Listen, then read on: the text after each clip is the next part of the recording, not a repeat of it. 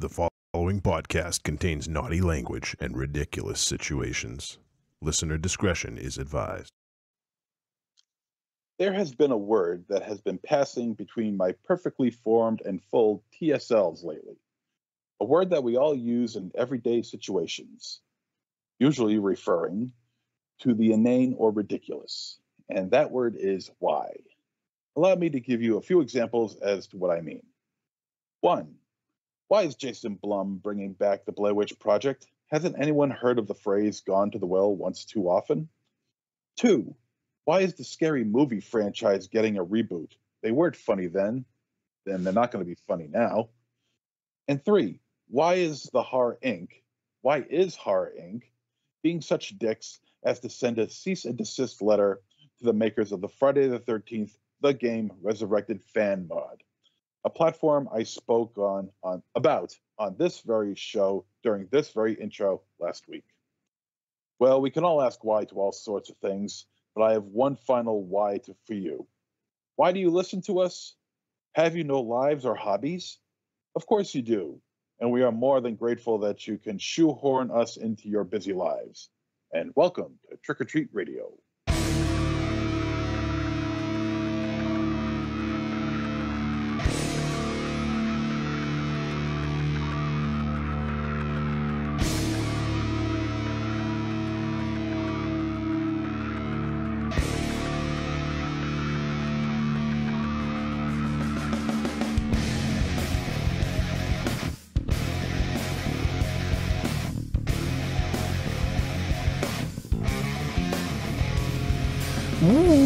Welcome to episode 611 of Trick or Treat Radio.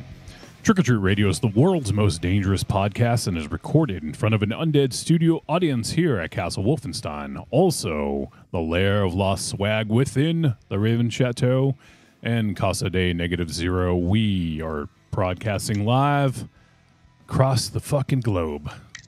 Sort of. Kind of. And let's dive right in and let you know what we're doing tonight, since I think last week I don't think we talked about it until about 45 minutes in or something. So before we get derailed, tonight we'll be talking about the film The Invisible Fight, a heavy metal kung fu film from Estonia. That's a first for us. I don't think we've ever done a heavy metal kung fu movie, let alone a film from Estonia. So it's always a first, right? Yeah, I knew that was a real place. I thought that was where Encino Man was sent. Took place. So you thought it was just made up for that? Yeah, that was like Latveria or something. I don't know. Well, I mean, Latveria is a little confusing because there is a Latvia, right? Oh, there is, yeah. So, but yeah, so our first Estonian film, I believe. I can't remember any other. It's got to be. Yeah. I mean, I think we would have remembered it if we did. Probably. By the way, MZ, this isn't a critique, so don't take it this way, but I've noticed you've been reading your intros lately. Have you been trying to compose a little something? Yes. All right. Yes. The only reason why I sound like I'm reading is because I am. I decided to. All right. Hey, I'm not going to hide it. I've decided to instead of winging it, I've decided to form it. Yeah. And have it all laid out for me, and then just read it off. Nothing wrong with that. Appreciate the effort. Look at that. Yeah. Yeah. A little bit of effort goes a long way. Hmm. That's like So the that's antithesis of this show. Any effort put into this show is so not like the show. So, all right. So we're going to be talking about The Invisible Fight. Looking forward to this discussion. I have no idea where it's going to go. Could be interesting. So we'll talk about that in a little bit. And just right off the top, we might actually try to truncate this episode. Do you remember what that means, Raven Shadow? Make smaller. Yes. Okay. We may try to truncate this episode because Raven Shadow is recovering from an event. I'll let you talk about it if you want. And also, I have a work deadline, and I have still more work to do. And it is 8:35 p.m. and I won't finish this until normally I don't finish doing the podcast till like 1 a.m. So I'd rather not start up my work at 1 a.m. So if this episode is a little shorter, then you know why. But on the other hand, who fucking knows? Probably be longest episode ever now that I've said that. Right. Whenever we try to truncate, we always end up elongate, so usually the opposite. But no, after much talked about, I did have my first cataract surgery this past Tuesday, April 9th. So I did my first eye. Did you say Tuesday? Yeah. Did it happen at like 3 p.m.? 3:30 p.m. or imagine something? having cataracts and you're looking up at the goddamn eclipse. Well, that was Monday, and someone gave me glasses to you want to look up? I'm like, I ain't gonna fuck shit up. No, I ain't taking any other unnecessary risks. But yeah, so I had my surgery. Seemed to go well. Dr. Blake. Oh, you're right. I'm sorry. I thought the eclipse. I thought it was on Tuesday, but you're right. That would have been fucking hilarious if it was like the same time and like after your surgery you looked up and fucking got some kind of weird superpowers or something. Oh, dope! I got like X-rated vision. X-rated vision. And I think you have that already. His eyes would be like the size of peas. I mean, they're small enough as it is, That's nice. I will have you know, when I was in recovery of the procedure, one of the, just to clarify. Yeah, I mean, it's probably safe. One of the nurses did say I look like Keanu Reeves. Nice. And Dr. Bling reiterated that word. So I was like, whoa, thank you. But yeah, no, I had the one eye done, which is weird. They like put like it was really weird because I was laying down and they strap you in and they like cover you a little bit. So it was kind of weird. And it felt like I was in like a kaleidoscope of, I don't know, you could see weird things, you could feel pressures, and my eye felt like I was seeing these like not jelly bears, gummy bears that were being poked, but it was really my eyelid. It was weird. You had to be there. It was weird. They give you a twilight anesthesia. Okay. So you're still awake. You sparkled? You're just like, yes, you're sparkly. And I very much Abercrombie and Finch type. Abercrombie and Finch? Yeah, Abercrombie. And Fitch. There's no M. Yeah. Abercrombie. Isn't it the Swedish? Isn't it Fitch? Or is it Finch? Yeah, the Swedish supergroup ABBA. Fitch. ABBA. Fitch. It's Abercrombie and Fitch. Yeah. He said Abercrombie and Finch. Oh. Abercrombie and Finch. Alistair Crowley and Finch. So after all this was done, for like a half an hour, did you look like Sloth from the Goonies? Oh God. No, not yet. But I did have to wear. Like I was telling Johnny, I still had a big like a bulbous blue beetle like eye patch I gotta wear when I sleep. But here's the thing though. So I've been healing good. So yeah, it's a Dr. Bling yesterday. I'm healing good, but here's the thing. I also haven't had a cigarette since Monday, April 8th, and I haven't had a drink since Sunday, April 7th. Wow. Yeah. Clean and sober, Raven Shadow. Dude, look at you. Yeah. Dude, where are your chips? And it sucks when you have that kind of time on your hands. Yeah, what the fuck have you been doing? Get a coin or something, or some sort of chip or something, or taking sobriety for so long? What have you been filling your time with, Raven Shadow? Here's what sucks too. I asked the question. I'm like, all right, so what about intimacy? When can I do that? And they said you got to wait at least a couple weeks. So, oh man, yes. Wait. Hold on. Hold Yeah. on. Freeze frame. Intimacy? Yeah. You had work on your eyes, not your balls. What's going on here? Okay. Well, that the nicest way I could phrase it, right? You know. Yeah, but He can't knock Dust boots like Frankenstein, okay? But what is going on, Raymond Shadow? What goes on with you when you're having sex? He What had- happens to your eyes when you're having sex? Dude, he had surgery. Dude, no. Could pop Yeah, I something. know he had surgery, but what does that have to do with anything? You can't. But any You can't act overexert. that might cause like pressure or straining or to make you, you know, face red. So Really, you put that much Yeah. effort into it, so much that your eyeballs are going to explode. no, you know, kind of like Superman. You know, I need to have like I need to be exposed to Well, MZ, not everyone just lays there and does nothing, okay? Hey, you shut up. but it's like any kind of intimacy. So I have more time than Morris Day. I'm not drinking, I'm not smoking, and I can't do whatever the fuck. So I just been fucking sleeping a lot. Wow, almost sounds like it's not even worth it. Yeah, like I was better blind. I go for round 2 in 2 weeks. It sucks. I'm in a bad mood. Drinking fucking Poland Springs. Yeah, great. Feel like what it means to be from Maine, I guess. Fucking. Oh my god. Why is he so fucking amused by this? It's a good thing he didn't have eye surgery. He'd fucking popping an eyeball right now. Yeah. Oh my god. This is ridiculous. There's no reason to be this fucking entertained by this. My doctor says I can't have sex. My eyes will explode. My eyes will explode out of my head if I have sex. Oh, that's funny. I've been watching a lot of cartoons, I guess. You know. It's great. We have Robert Higgins hanging out in the chat room. I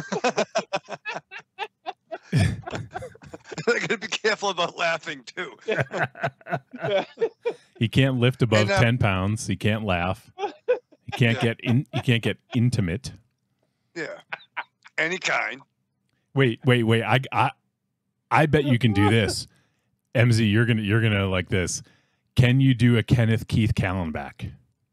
No, I can't. I can't do any of that. I can't. You can't blow smoke out of your eyes? Oh shit.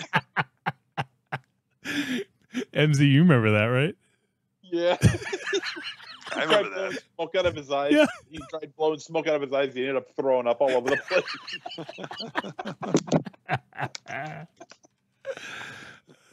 You know what's funny is I just showed that to Tanya the other day. I don't know why it came up, but something about that came up and it made me think of that. And I watched the first time he showed up on Howard's show. Oh, that's great. He tried to blow smoke out of his eye. He's like Turkey sandwich. He's like crying and vomiting and Oh, Kenneth Keith Callenbach. oh, Whatever happened to that guy? I don't know. I think he passed away. Oh shit! I hope not. He must have had sex after cataract surgery. Oh, he did die Yeah. Oh damn! in 2008. What the fuck? Yeah. Oh, not Kenneth Keith. Yeah, he died at 39 years old. Jesus. 39. That was it. It says he died April 24th, 2008, after falling ill in jail. Oh, Jesus Christ. Oh, He suffered from chronic cystic fibrosis, contracted pneumonia while in custody on a charge of attempted child abduction. Oh, well, maybe he should. boy. Maybe he should be Whoa, dead. Okay, well, Ooh. So, Robert Higgins, what do you got? I see Kenneth Keith, and he looks scared. So speaking I of, was scared too because there's cops all deep in this. let me finish reading. Oh, go ahead. No, I was just saying. Oh Lord, this is quite the tenses. I'm done. I don't. So I don't. Do you guys get the Robert Higgins reference? I don't. Why Oh, don't yeah. you do it, Shadow? Why don't you do it? Yeah, it's a legendary call when OJ when AC Cowlings got to OJ's house and they were covering the Bronco. There was a call that came in, and they're like, "Right now we have Robert Higgins," and he's like, "Robert Higgins." He's like, "Right now I'm looking at the van, and I see OJ, man, and he looks scared because there'd be cops too there too. Cause I'd be scared too because this cop's all deep in this." He's got to play it. Yeah. Okay. Yeah. You'll find it on YouTube. Just put in like OJ phony phone call. Yeah. And it'll come up. Is it? Okay, here it is. It's everywhere now. All right. Be quiet for a moment. We have on the phone with us as well Robert Higgins, who lives in the neighborhood and is on the ground and can see inside the van. Mr. Higgins. Yes, how are you? Just about as tense as you are, sir. Oh, my Lord, this is quite the tensest. What can you see? Oh, what I'm looking at right now is I'm looking at the van, and I see OJ kind of slouching down, looking very, very upset. Now, look at here. He look very upset. I don't know what he gonna be doing. Can you see him doing anything specific? Is he merely sitting there? He is just sitting around, just looking like he be very nervous. Can you hear anything, Mr. Higgins? It's just too much commotion. I be in the back of a news van, so I can't really hear that good, but I can see it all. And I see OJ. I see OJ, man, and he looks scared. And I would be scared because there's cops all deep in this. Thank you, Mr. Higgins. And baba booey to y'all. Oh, keep it going, keep it going. The driveway of O.J. Simpson's home in Brentwood. Clearly an effort being made to have him come out of the vehicle. In the doorway of the house, his friend, Al Cowling.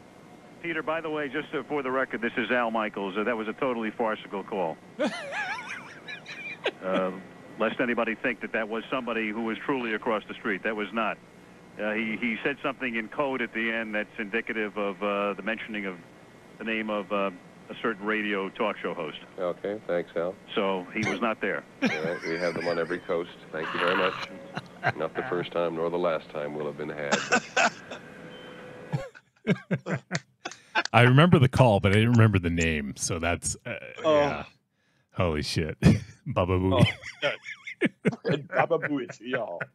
Oh, is that funny? Jesus Christ, that is funny. Oh, classic. Classic. Just as funny now as it was then. Well, we do have Robert Higgins joining us in the chat room, so that's pretty cool. And he says, hope you're feeling better, Raven Shadow. Thank you, sir. And he said, are we talking Billy Barty truncated? I guess so. Yeah. Yeah. Well, we might bring it from a Yao Ming to a Kevin Hart. Yao Ming to a Kevin Hart. He asked, did you wake up bent over the table with your gown wide open? No, I was awake for that. And they said the earthquake wasn't in New Jersey, it was Raven Shadow's DTs. Oh, shit. He says I can send you the Callenbach episode tonight. I have all the Channel 9 shows. Oh, shit. Nice. And he said he did. And he said it before I found it, but he said he did pass away in prison. He was put away for courting a youngster. God damn it. So, yeah, he deserves to everything he got, I guess. I mean, you could appreciate him being weird, but you can't appreciate him for being that weird. Yeah. So now we know what Monster Zero's line is. That's good. Yeah. Yeah. Well, that's I guess that's a segue. Talking about Robert Higgins. So OJ's dead. How about that? Yeah. How do you guys feel about that? Good. It's such a weird. It's a shame he just never found the killer. Are they going to close the fucking case now? It's still open. Yeah. No, they gotta close it. I mean, even a couple of the jurors admit that the reason why they sided with OJ in this case was because of the Rodney King fiasco. It wasn't a fiasco. It was, I mean, No, it was a fiasco. What the cops did to that guy was totally not right, and they got off on it. Right, You know? both ways, figuratively and figuratively. Yeah, pretty much. But that was crazy, though. I remember watching that shit on TV. Well, both fucking things, but with the OJ thing and watching just turn like, this is weird. Fucking, what's Nordberg doing? And just the hoopla and the commotion. Yeah, my first semester in college, I think, was during our finals when the verdict came out, and I think I was even working at a grocery store back in the days of all the Inquirers and all the Weekly World News and all that stuff that was huge back in '94, and it was everywhere. Yeah, that was nuts. I mean, yeah, because if you're our age or even like maybe the next generation, the younger generation from us, like that was a huge fucking thing, right? Like what? Yeah. Does anyone know? Do you guys know offhand what year it was? Must have been like 93 or 4, right? 94. 94. 94. Okay. I remember June 12th, 1994. I remember it happened during the NBA Finals, I think it was, or NBA playoffs. I was watching. Yeah. Let me see. Yeah, it was June 12th, 1994. That was when the Bronco chase happened. Okay. So, I mean, if you were watching TV, old enough to like watch TV and like pay attention to stuff, then like you would have it dominated, right? Like it was like the fucking story, and that's significantly before, like a significant amount of time before the internet was like widespread. And obviously none of us had phones. Maybe Raven Shadow had a pager then, but probably not, right? 94. Yeah, I didn't even I didn't have a pager yet either. Yeah, 'cause that was the first summer I graduated high school. So I had my first job was at the Big D, bagging groceries. Big D. The Big D. Wow. The Big D. And I get to hear Howard, in the morning all the time. So that was prime. Howard was doing all the OJ stuff, all the phony phone calls on the old Stern show. Yep. Well, maybe Howard was on night back in those days, maybe. But either way, he was night at that point. But I would put a blank tape in when we'd go out, and then I'd have it, in the morning and stuff. But I remember I was sitting on the floor looking at my baseball cards, and I was just finishing up watching Evil Dead 2. Then I shut off the VCR. I went back to cable, and there was this whole chase going on. I didn't know what was going on, but it was the helicopter shot of the Bronco going down the highway with all the cops right behind it. And I wasn't exactly sure what was going on. Then they said, they kept on bringing up O.J. Simpson. I'm like, what's going on with him? Yeah. And, it was, and when I finally start putting MZ as a cat vying for his headphones. Get out of here. That's amazing. Hey. I hope people are watching the live feed because it's fucking hilarious. This cat's trying to get the headphone cord. It's like Salacious Crumb from Jedi. He's just like cracking Jabba's head.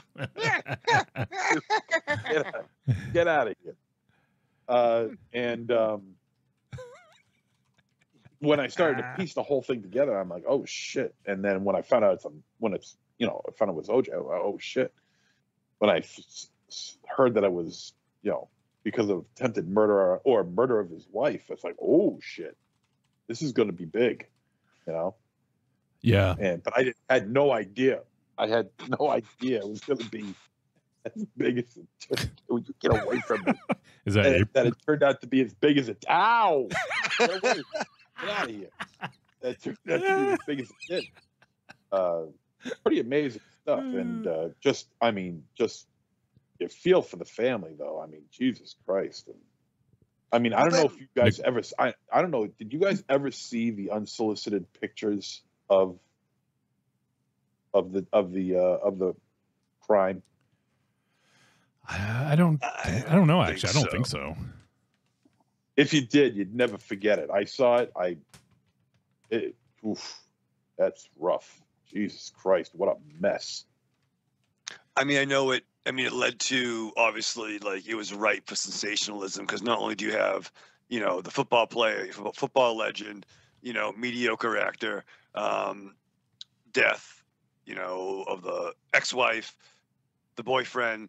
Then you have Kato Kalin, you know, the pool boy, you know, living in the house. Then you have Judge Ito growing his beard, which is like Tajiri was a really big deal. You know, you get Marsha Clark and Robert Kardashian and just Johnny. Then you got Johnny Cockring. Johnny Cockring, yeah. and you know, racist cops hitting the stand, and even there is a horror connotation to this too. Mm-hmm. Tracy Savage, who was a reporter, a news reporter or a news anchor for a television studio out in Los Angeles somewhere. Well, Tracy Savage was in Friday the 13th, Part 3. We all of a sudden start playing 6 Degrees. It's awesome. Yeah. So Tracy Savage, she's the one who played the girlfriend of the guy who was able to stand on his hands and got sliced in half by Jason. Mm-hmm. I don't know if. Yeah. So who did she kill? She didn't kill anybody. She was murdered. She was killed. Oh, in the house?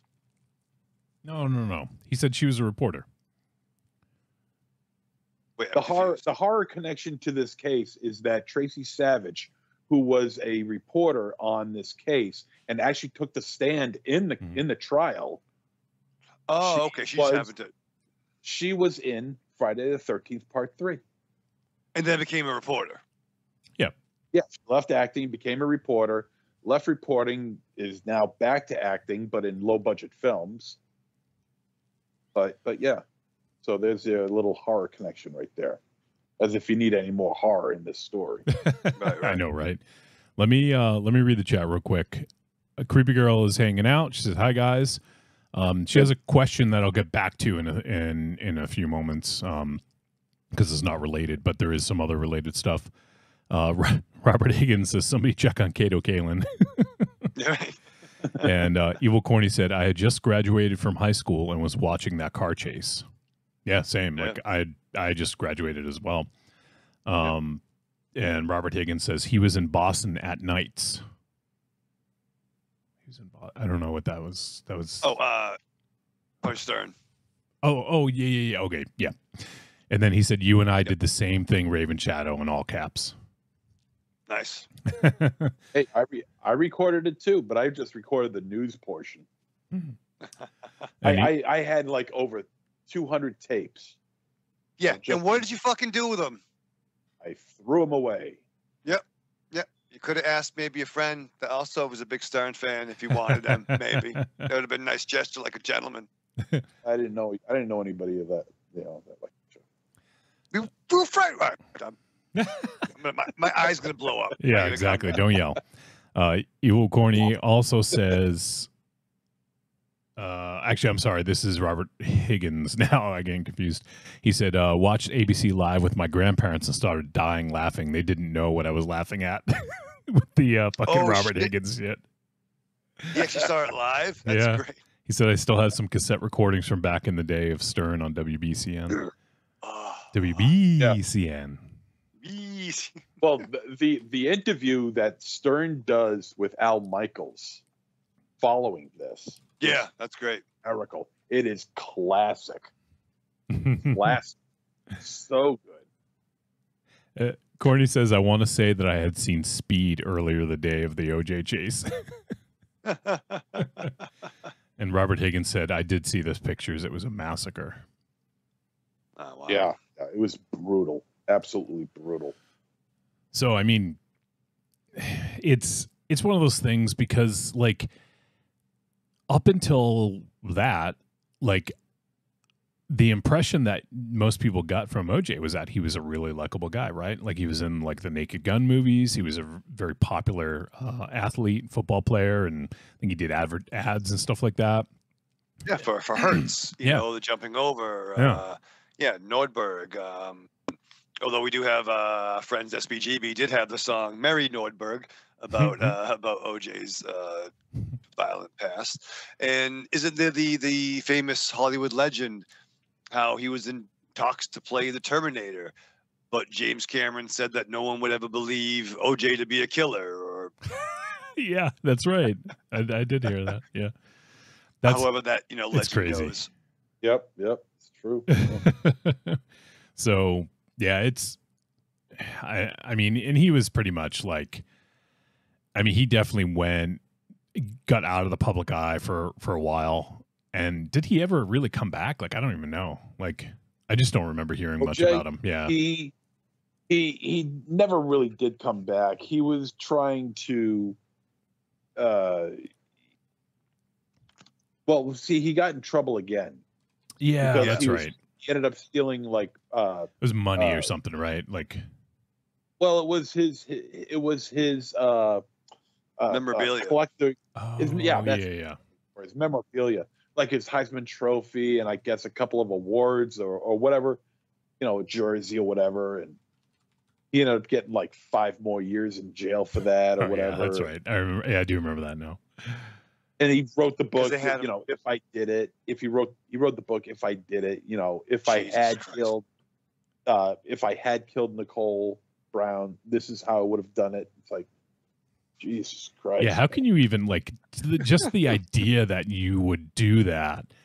Like, it's weird, right? Oh, it's fucking sick. Yeah, and it's got balls. Like Jesus, what balls? Yeah, that's like MZ size fucking balls. That's crazy. I would love to. Well, I don't want to spend too much time on OJ, but I mean, he's dead. Yeah. Probably. I mean, that's it. Like, I feel like there's no commentary. He's dead. Yeah. But I mean, is there anyone who doesn't think that he did it? I mean, seriously, like, I mean, aside from a few jurors,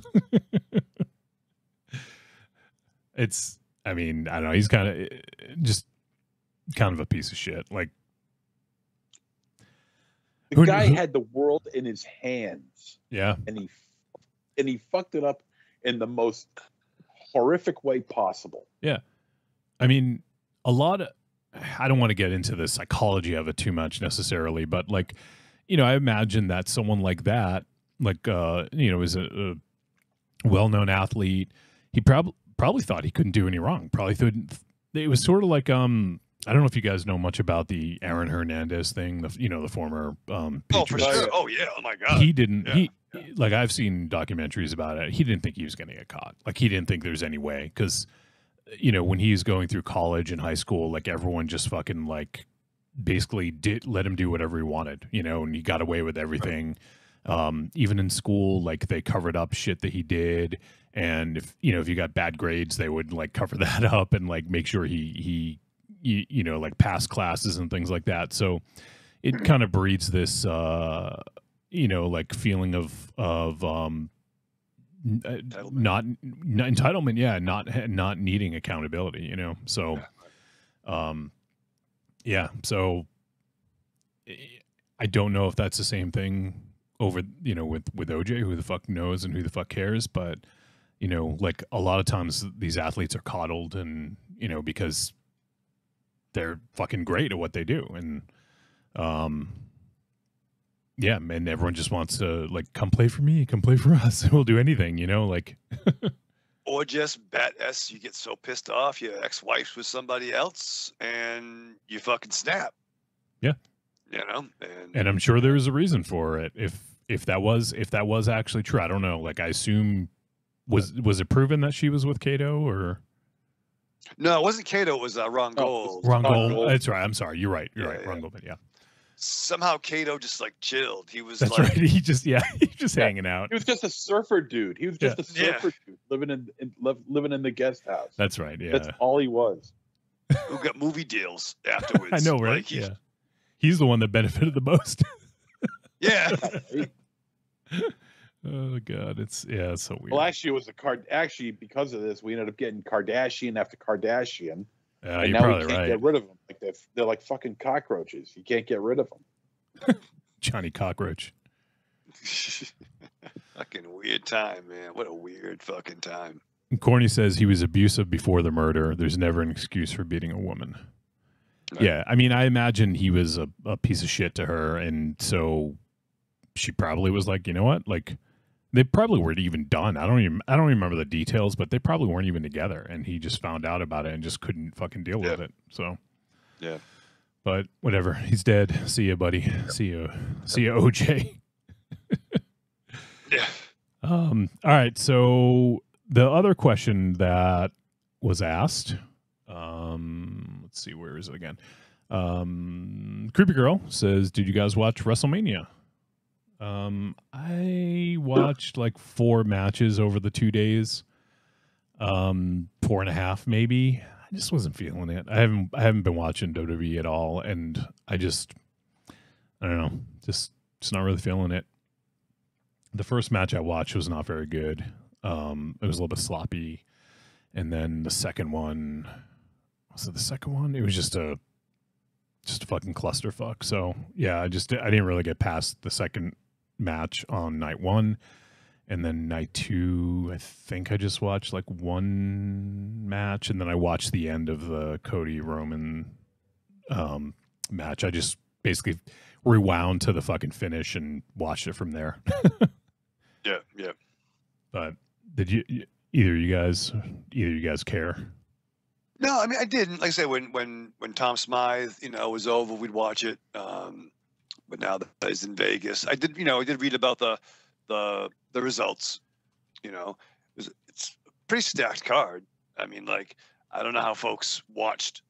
It's a lot of commitment. Yeah, to do both nights. It's like 8 hours just for the 2 shows, and then if you want to do like, all the pre-show stuff, it's like another 2 hours a day. So potentially 12 hours worth in 2 days. But from what I heard, people liked the card. Yeah. I mean, they were happy with the ending. Yeah. Cody finished the story. Yeah, I mean, I wasn't invested, so let me just say that I wasn't invested in the story because I just haven't been watching WWE. But I could not believe the fucking booking in that match. It was so over bloated. Like, there was like people who shouldn't have been involved, like just because they're fucking legends. Like the Undertaker came out looking really rough, and chokeslam The Rock, who had come out, and then Cena was there, and some reason Seth Rollins and his Shield get up and music came out. I don't know, it was really over bloated. If you're gonna have Cody win, let him fucking win. Like, right. So it means something. Like, I feel like with all the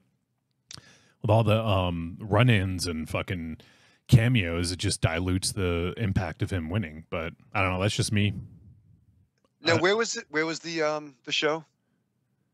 Philly. I guess on the Kevin Nash podcast, he said, yeah. I guess during a lot of the show, Stone Cold sent him a text. He's like, "Hey, are you in Philly?" And he's like, "No." "Are you?" He's like, "No, I guess we're the only ones." Basically saying that. Supposedly, I don't know if this is true or not, but I heard that Stone Cold was supposed to be in the Undertaker's role, but they couldn't come to a deal or something like that, so they used the Undertaker instead. Gotcha. I don't know if that's true, but just one of the rumors I saw out there. Yep. So, Corny says, "I bet Kato peed in OJ's shower." He probably did. And then Robert Higgins says, "Apologies, I just stepped away to show my wife the Robert Higgins video. She had never seen it." Oh. Then it turned into a Captain Jenks rabbit hole. Oh yeah. Yeah. Oh, the great Captain Jenks. Thank God for Jenks. Creepy Girl says, I loved the Mysterio fight. I don't even know who Mysterio fought. Do you guys know? It was I think him versus Dom. And Oh, they each he had a teamed partner, with I think. Andrade. Yeah, I did see that. yeah. I saw the graphic, but I didn't see the match. And good for Ray, man. Ray's still going. Oh, yeah. He still looks great.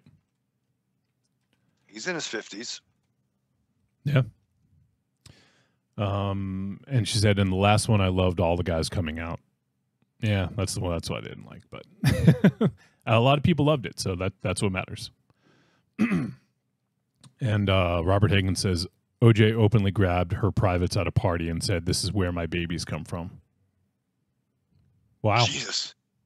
Okay. And Tim Chuma's hanging out. He says, Bambaleo. He said, just had to finish applying for my 20th job today. Ugh. It's rough, Tim. Jesus. Sorry to hear it, bud. All right. Well, we should probably get a move on, right? Was there anything else you guys wanted to talk about? Not really. No, let's get this show on the road. Oh, I do have to mention this one thing. Robert Higgins says bisexual Undertaker cashed in Money in the Bank. I did see bisexual Undertaker was trending on Twitter, and I was like, why is this trending? And so it's oh god, I can't remember his fucking name. Punishment Martinez was his name on the indies. That's how much I watched WWE. I can't remember his fucking name. But anyways, So the guy in the Judgment Day who had the Money in the Bank and won the title. So. But why bisexual Undertaker? Oh, because I think people are saying he has he's tall, has long hair, he's evil, and and I don't know if he's actually bisexual, but I think because actually I don't know where it came from, but that's what people are calling him. So that's great. Mark must love that.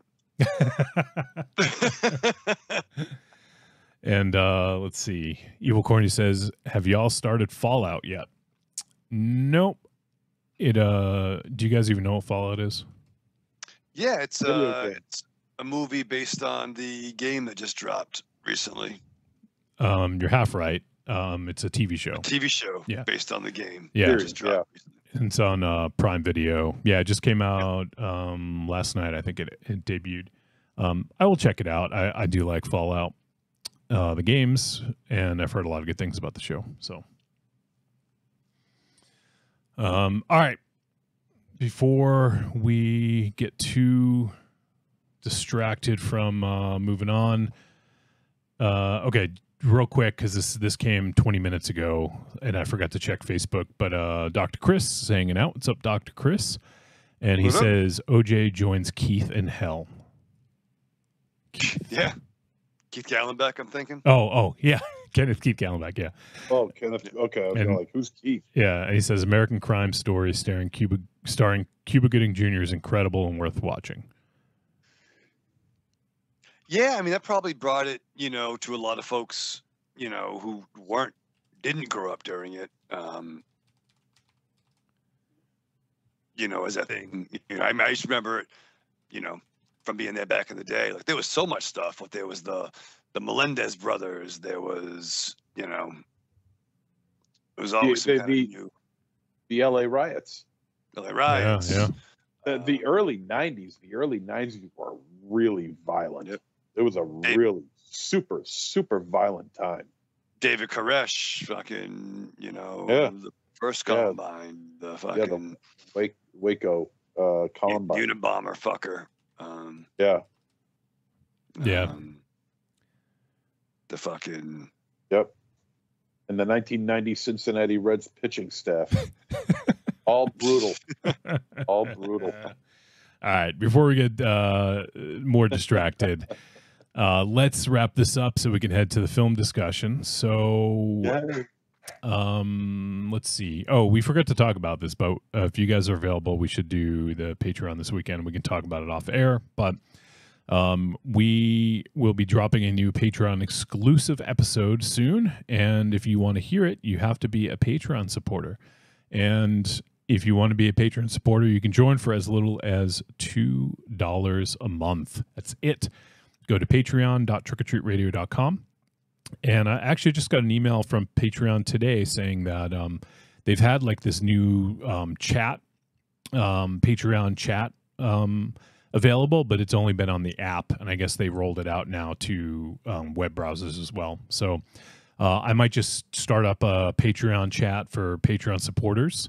I know we do have the Discord as well, but the Patreon one would just be for Patreon supporters. So I might get that started. So keep an eye out for that. And so yeah, if you want to join, you can join for as little as $2 a month, and it goes up from there. If you want, you can get into the tippy top tier, and that'll get you your own Patreon takeover, like Linus had a couple weeks ago. So. So, yeah, Flair, Ric Flair, Ric Flair. Oh, Damian Priest. That's it. Yeah, that's Robert Higgins told me. Oh, okay. I forgot his name. I just think of him as his indie name. So, yeah. So, check out patreon.trickortreatradio.com. Starts at $2, and you know what, if you want to just kind of see what's going on there, you can just follow us for free, and you get to see all the updates. You just won't be able to see the stuff that's just for Patreon supporters, but you can at least kind of see what's going on over there if you want. So go ahead, check it out, patreon.trickortreatradio.com. All right. Also, if you guys want to on trickortreatradio.com, you can use our Amazon link. Just go to the website, trickortreatradio.com, scroll down, and you're going to see the Amazon logo. Click on it. It's going to bring you to Amazon. It's going to input our affiliate link. Everything you purchase in that session gets attributed to us. It doesn't cost them any extra, Michael Raven Shadow. But it's another way to help keep the lights on. That's right. So give that a look. And finally, on trickortreatradio.com, you can also click on the store. There we have the greatest hits of Trick or Treat Radio, volumes 1 through 3. It's a little bit of a sampler of the early years of Trick or Treat Radio. So go ahead, give it a look, and let us know what you think. All right, Raven Shadow, you sit down and watch probably the first Estonian film you've ever seen in your life. It's true. It's a heavy metal kung fu flick. What do you do to prepare for this, aside from getting surgery? I mean, I know you got the surgery just for the movie, but true. What else? What did you do to get prepared for this? I tell you what I don't do. I don't have a cigarette. I don't have an alcoholic beverage. I don't have intimacy in any way. But I bust out some Black Sabbath, take a couple of lorazepam, and you better believe I strap on.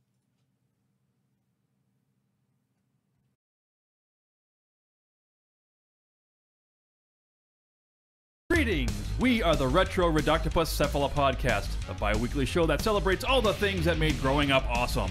He's right. We wax philosophic about lots of geeky crap like old video games and movies, toys, cartoons. I don't know, help me out here. Music, pants, quoting video games that don't have dialogues, shabibers, tasty news, Unnecessarily long Japanese onomatopoeia. butt breathers, uncomfortable nature facts. Or how to install a Samoflange. And unlike all those other podcasts, we at Retro Reductopus have an exciting rotating host schedule. Do we? We sure do. So, if you didn't like the guy flapping his gums this week, Like me. worry not, gentle listener. Next week we'll have a whole new host. Of problems. Hey, they might still suck, but they'll suck differently. And you know what's really cool? Retro Reductopus is part of the Inebriard Podcast Network, with new episodes out every Tentacle Tuesday. Which is like every other Tuesday. We named it. Anyways, you can listen to us at iTunes, Google Play, Spotify, I'm Alex Stitcher, West. or I'm Andrea Subasati, and we're from the Faculty of Horror podcast. And you're listening to Trick or Treat Radio. You go through your week with the same old routine. What you really want is some blood and thunder in your life. Well, friend, you found it. The Cromcast is an adventurous journey through the history of two-fisted pulp stories with your hosts John, Josh, and Luke. We have action, horror, and adventure, all through the lens of pulp luminary Robert E. Howard. Don't just stay in your ordinary life. Find your pulp life at thecromcast.blogspot.com. The Cromcast. The Cromcast. The Cromcast. A podcast for the barbarian at heart.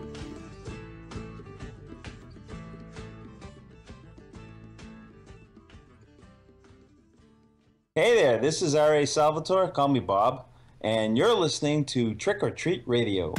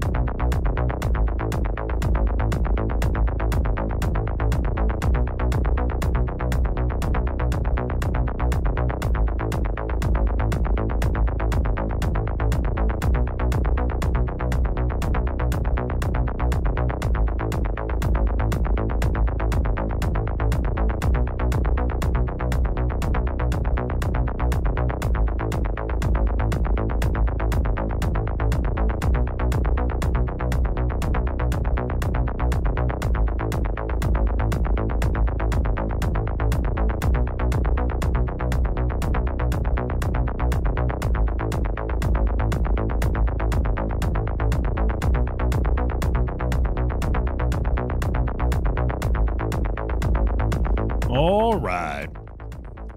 We are back on Trick or Treat Radio. And we're going to talk about a movie. Let me go ahead and pull it up here. So we're going to talk about the film The Invisible Fight. And this film is played in festivals in 2023, and it got an official VOD release and actually a theatrical run as well. I think it had a little theatrical run in 2024. The film is 115 minutes. It is written and directed by Rainer Sarnet, and the film stars Ursel Tilk, Esther Kuntu, Karel Palga, Indrik Samuel, and Seppa Tom, and Rain Simmel. And I think those are the first Estonian names I've ever spoken out loud, or even seen, for that matter. Yeah, so this film is from Estonia. Let's see here. Yep, it was filmed in, I think, is it filmed in all of these? I don't know if it was filmed in all of them, but this is countries of origin: Estonia, Greece, Finland, Latvia. I think that's just people who worked on it. But it's an Estonian production, and it's in Estonian and Russian. And the synopsis for this film: a guard on the Soviet-Chinese border who, after surviving a deadly attack, decides to become a monk, but must continually prove along the way that he's capable of becoming the enlightened man he set out to be.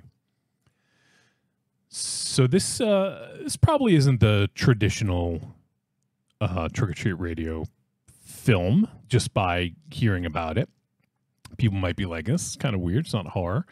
No, it's definitely not horror, but this is one of those genre films that just doesn't necessarily fit into like one genre. And this is kind of one of those films, at least on the surface, I thought it was going to be one of those films that just might be so ridiculous that it could be fun and it could be good. So I figured, you know what? Let's just give this one a shot. Let's give it a go. And let's see what happens. And we'll find out shortly, because I'm dying to know what these guys thought of this movie. But it is an action comedy, but it does have heavy metal. It does have kung fu. It does have comedy. It does have some drama. I would say there's very little, if any, horror. The only horror would be maybe the inclusion of the idea of demons, but that's not necessarily exclusive to horror. So, I do have. Let me see. I have. So here, I think this is a better synopsis. It's just really brief, but it says, "The Invisible Fight is a kung fu comedy set in an Orthodox monastery in the Soviet Union during the 1970s." So it's just a bizarre mishmash of things that could go horribly wrong, or if done correctly, could be a fucking hoot. I could see this going either way for people. So, well, I was gonna give Raven Chat a little bit more time. I think Marion was gonna come over and take care of Ollie. So he may be indisposed while he's getting her all situated. But let's start. I don't want to wait anymore. So let's do some first impressions. So I didn't know what to expect other than this film looked ridiculous. That's the only expectation I had, is that this could be one of those cult classics or it could fall flat on its face. And I have to admit, there was some fucking laugh out loud scenes in this. There were some memorable scenes. There were some memorable characters. I think that this does get close to that sort of cult classic vibe. Like, it has like a lot of the elements. Whether or not it gets there, I think I'll wait until the verdict to sort of like give my full feelings. But there is some really funny stuff in this. Let me just talk about the beginning real quick, because there's an attack. So this takes place on the Chinese-Russian border. There's an attack of three Chinese like kung fu masters, and they attack a base in Russia, and they just lay waste to all of the Russian soldiers except for one.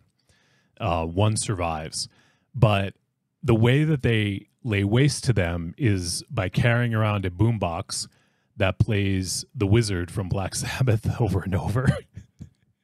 And they do basically what's the Shaw Brothers? I almost said Shaw Brothers. The Shaw Brothers style wuxia, like kung fu, where they're like flying and jumping through the air and all this. It's wacky, it's crazy. And just that opening scene, like, for me, it hooked me. Like, I was in on that scene, and I think overall, that allowed me to give this film a little bit more leeway at times, because I think I felt the runtime a little more than I would have liked in this, but it did give me a little bit extra leeway because that opening scene kind of hooked me. And so from there, we won't get into too many of the details. I just wanted to kind of talk about that scene because I think it was important. But yeah, that's pretty much it for me. I want to leave a little bit on the table for us to discuss. And there he is. Okay. Everything else situated, Raven Shadow? Yeah. Marion came and I did help Oliver get settled. And yeah, it's cool. That's what I figured. So sorry. I just gave my first impression. I'll give you a moment, and I'll let MZ go ahead and give his first impression. Okay. Yeah, I thought that, like you said, Wolfie, it's a mishmash of all sorts of different things.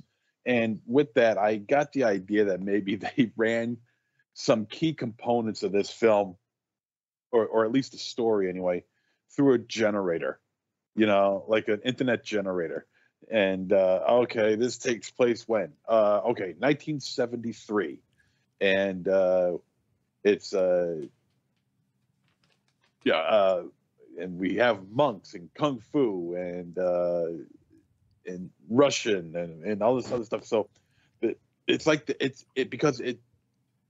it's just so random, the ideas that they're throwing into this movie and these components that they're throwing in. It's just so random that, and the writers are like, okay, let's make something out of this. You know, nobody can come up with something like this on, you know, set out to say, okay, this is what I created.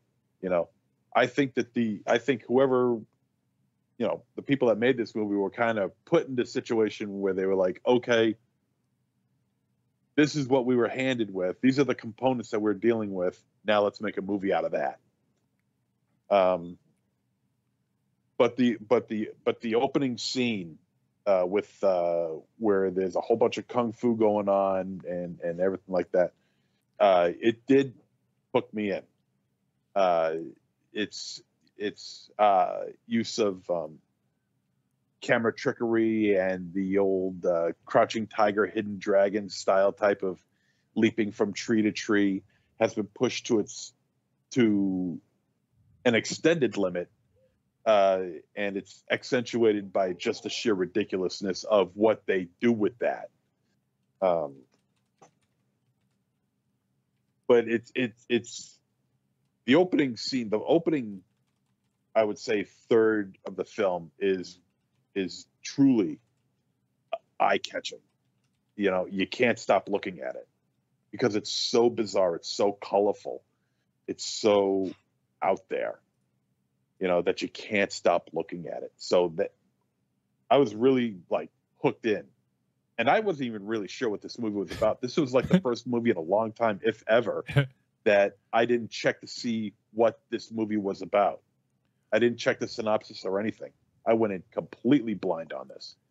So, but that's how I felt like the first, you know, for the first few minutes that I saw this film, I was like, okay, it's interesting. It's too interesting to be boring at this point. And so let's just see what goes from here. But I do also agree with you, Wolfie, that the hour and 55-minute runtime is a deterrent to a certain degree. Mm-hmm. All right. How about you, Raven Shadow? Like for a minute, and same thing, I didn't know anything going into it, or the year that it was set in. And we see our heroes like falling. I'm like, this is probably gonna be stupid. And then I saw our heroes all line up, looking badass, playing some Black Sabbath, jumping from tree to tree. And I'm like, you know what? This is gonna be awesome. I like how each of their jackets had their own. I think one guy had like a cat, little kitty cat on the back, and they would jump in tree to tree. Like, was that wushu style? Is that wushu? I have to look it up again. I think that's wuxia. There's wuxia. So wuxia, which literally means martial arts and chivalry, is a genre of Chinese fiction concerning the adventures of martial artists in ancient China. So I think I'm not positive if it's like a 1-to-1 comparison, but like a giallo film, is like a certain thing. You can say it's giallo, whereas like here you could say it's wuxia, and then you know what it means. Yeah, because I was thinking more like Shaw Brothers than Crouching Tiger. Yeah, definitely Shaw Brothers because of the sort of campiness of it. Whereas like when Crouching Tiger, Hidden Dragon is an amazing movie, but it's done all serious, right? Like all that stuff. Yeah, they weren't. Yeah, they weren't carrying around a cassette, their own theme music, And I liked how they were, they had a great gimmick, attacking the Russian base. That was awesome. So it was really along for the ride from that point out. And I was kind of bummed out that we didn't see that team anymore. I know, right? As the movie progressed. And then I guess you kind of forgot, because I'm like, oh, well, maybe they were trying to bust out the other character, the what was his name? The Russian guy. wasn't Sergio or whatever his name. You're talking about the main character? Yeah, the clown, the Raphael. Yeah. But I'd forgotten. I'm like, oh no, that was the guard they kind of let live. Yeah, he was he was inspired by them. So, and that's why his mom was like, I don't know what happened to you. You grew your hair out. You learned kung fu. Listen to Black Sabbath. Black Sabbath. You know, so I was into it. I was into it. Now, if I missed Wolfie's point, yeah, a little bit long, but I was into it. All right. So let's dive in a little bit deeper then. So, yeah, I did see the trailer on this because we had been sent just sort of like a PR email about it. And that's sort of what got it on our radar because I hadn't heard about it prior to that. So kind of taking a look at that, and it was like, okay, this sounds kind of ridiculous. Like, I want to kind of keep an eye on this because initially it just hit theaters. So I wanted to keep an eye out to see when it was going to come out on VOD. And so sure enough, you know, it hit, and just like one of the images for like that was included in the initial email. Actually, let me see if I can pull it up real quick. I'm curious what scene it was now that I've seen the movie. Let's see here. Yeah, so January. I heard about this back in January. Okay, yeah, so the picture is Raphael in his full monk getup, and it's when he's floating in air above like the muffler, and there's that Russian guy. Oh yeah, that's the image that was included, and I was like, okay, this looks absolutely fucking ridiculous. I have to, you know, see what the fuck is going on here. So, just here's a couple of the reviews that were included in that. This is from Peter DeBruge in Variety. He says the Invisible Fight treats kung fu as comedy, landing like a cross between Shaolin soccer and Gymkata, but with better production values and orthodox monks. Nice Gymkata pull. I know. I'm not sure about that, but sure. You're a big fan of Gymkata. I do love Gymkata quite a bit. And then the other one was from Mariana Hristova from Sinaropa. It says, an entertaining universe to be observed and relished. Estonian Helmer Rainer Sarnet deploys an explosive mix of kung fu, heavy metal, and Orthodox Christianity. So when I saw that, I was like, oh man, like this just sounds like such a bizarre fucking thing. Like, when are we ever gonna like put these three things together ever again, right? Right. So I had to, and I'm glad that we watched it. Honestly, like this, you know, we'll see where this lands, but I am glad that I saw this movie because it is something. It is something else. And I think you touched on it a little bit, MZ, but the way that this was made, it looked fucking beautiful. Like I love the way this movie looked, the way it was made. And it did have that sort of like 70s feel to it. You could see the film grain and everything, like the set design, everything felt like it was out of the 70s. And, you know, I appreciated that. But it was very impressive looking.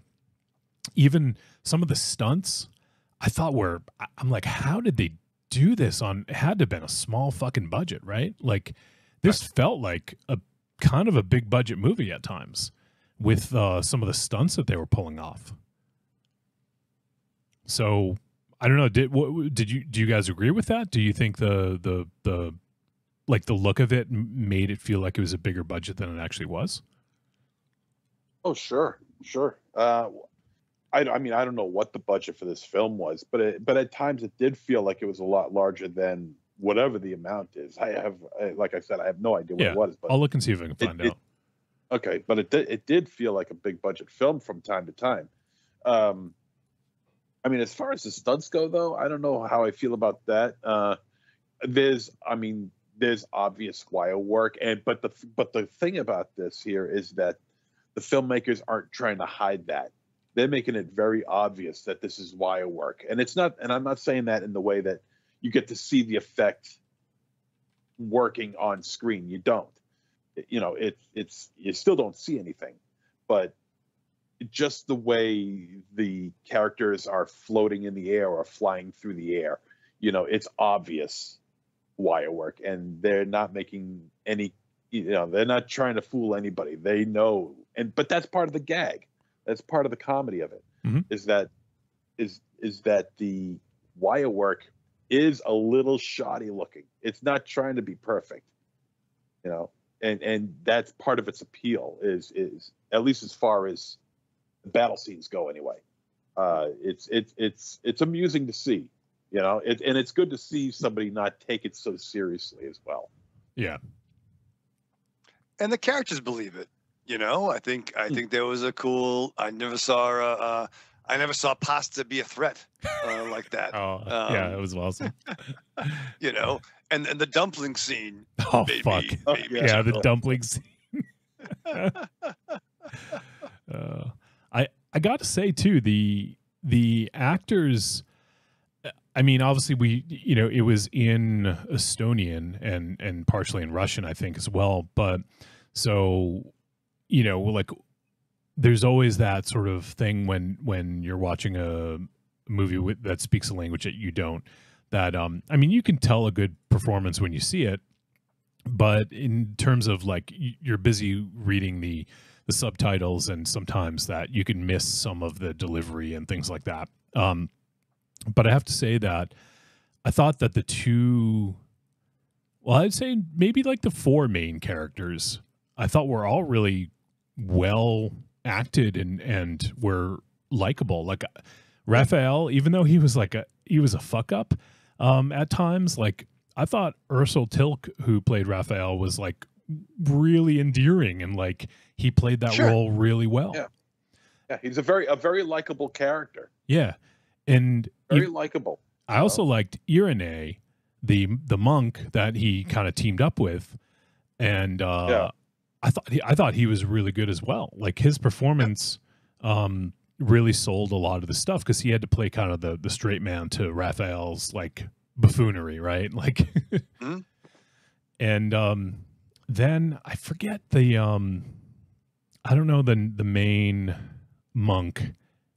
It might be Nathanael. I think that was it. But anyways, yeah. Like that. He's the one that had like that looked like a black metal robe, like it had like the writing on it. I thought he was really pretty funny as well, and also kind of like endearing. So I really like those characters. And then there's Rita, played by Esther Kuntu, who I thought also was very, very good and very believable. So I mean, those 4. I mean, a lot of the movie, and also, like, let me just add the, I don't know her name, because it's not. Oh, Mother. Okay, just listed as Mother. Mom, yeah. Maria Avjushko, as the mother. I thought she was fucking awesome too. Like, just her reactions and like the facial expressions and everything were just so fucking spot on, and she just like was. It added some like levity and comedy, even though it wasn't necessarily supposed to be, because she's really kind of distraught about her son going to this monastery, you know? Right. Here's some bread and some vodka. You know? Oh, like, no, fried bread. Fried bread, yeah, fried bread. And vodka. Yeah. What'd she say? You like, was it wheat? I can't remember what she kept saying. You like wheat or something like that. She's like, have some fried bread. But yeah, I mean, overall, I thought the characters were all really kind of endearing, and you know, I liked. I think that went for me. That went a long way to really helping to sort of like tie, you know, to connect you to the film, you know, through those performances. You know, because we don't speak Estonian or Russian, so watching it, it's like, you know, it's sort of. It can be difficult to engage with them, but I think the performances were so good that it was really easy to.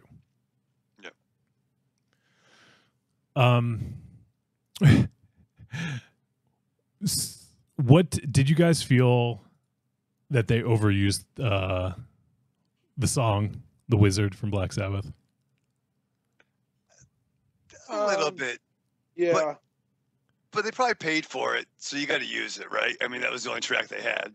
Oh, they had another one which too. would make sense. No, they had another one. Did they? I think there was two. Yeah, I think it was two Black Sabbath songs at least. Look, the fact that a film like this could even get one Black Sabbath song, I mean, that's a feather in their cap already. Yes? Yeah. I mean, because, you don't really put Estonia and Black Sabbath together, until this film was made. I thought the use of Black Sabbath was a riot, especially with the way Raphael reacts to it. And how how he moves when the music is playing, it just totally belies the effort that he's putting into becoming a monk, and with that conflict of interest, I guess you could say, it puts him in a pretty precarious situation, and he handles it in ways that are pretty funny. I got to say, And it's funny, like it kind of bonds like the look that he adopted, with the cross and the all black, and then he comes in long hair, and then comes across the monks, who rock crosses, black, and wear long hair. Yeah.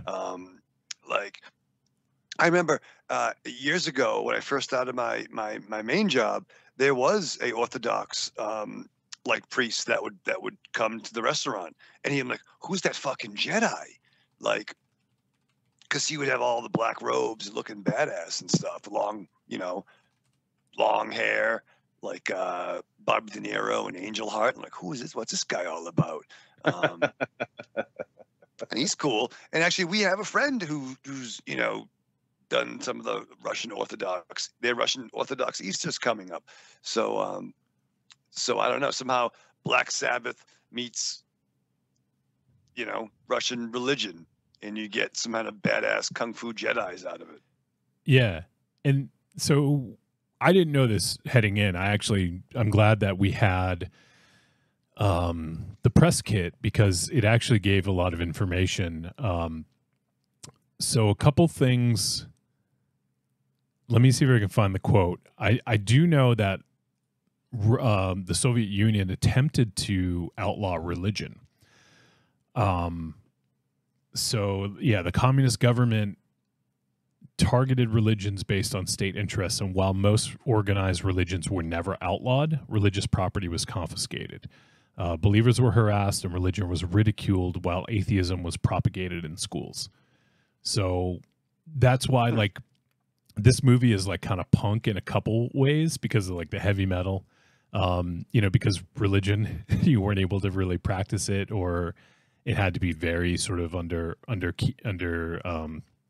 wraps. Underground. Yeah, like for instance, like when that KGB guy comes at the end, right? Like they say something about confiscating all the crosses and whatnot.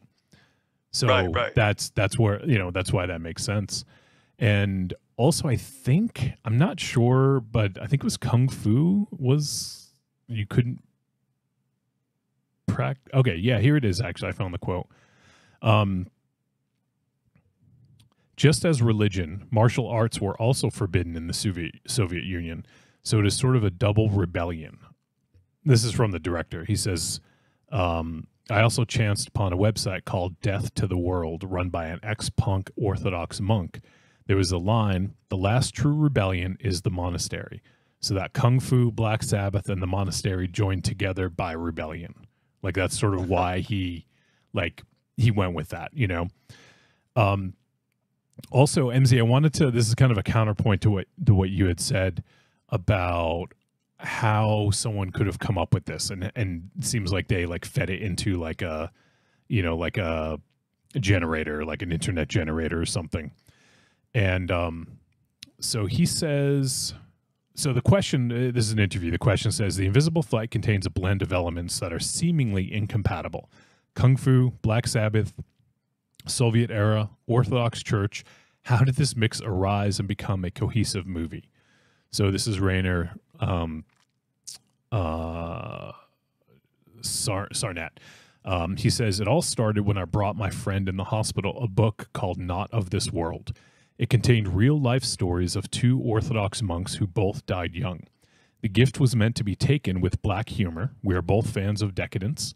My friend proposed an idea to make a movie about monks, so he gave me a present in return.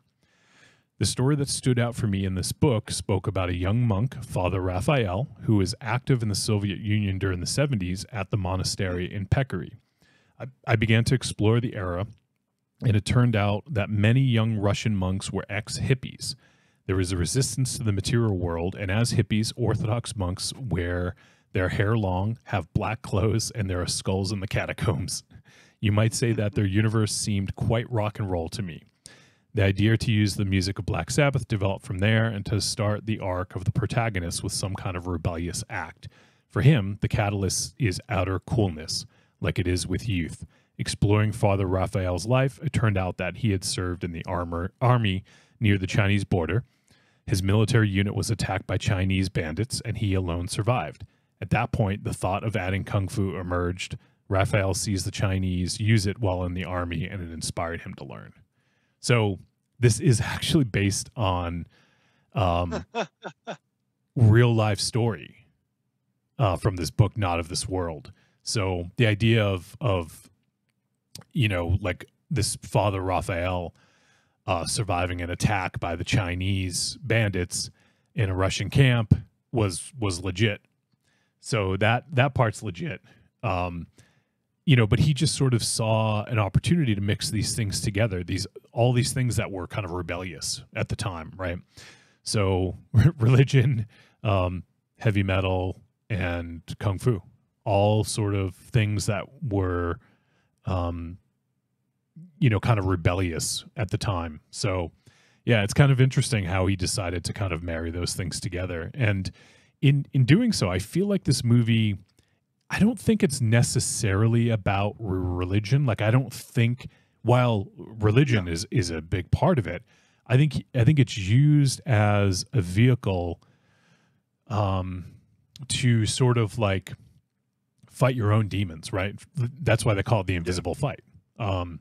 It's the opponent isn't someone you can see. It's the invisible fight is your own demons, your judgments, your whatever.